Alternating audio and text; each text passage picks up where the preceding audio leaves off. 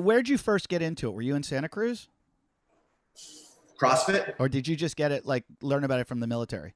So I was in the military doing CrossFit, and I got stationed out here at the ranch. And actually, this is my second garage gym I ever built. This is at the ranch where we're at.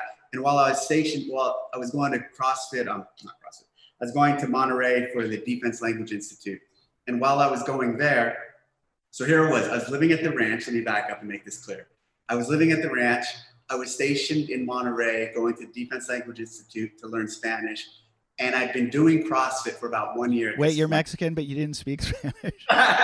Yes, exactly. And that's always been it's been this thorn in my side my entire life that, like, I'm not proud of. I really wish I had, and I really wish I put more effort into learning. And it's a generational thing. There was this phase for people of my age. I know a lot of other guys like me, guys and gals, who their parents didn't speak Spanish to them because they wanted to make sure they integrated properly and didn't have any accent. So my family, my mom and dad spoke fluent Spanish.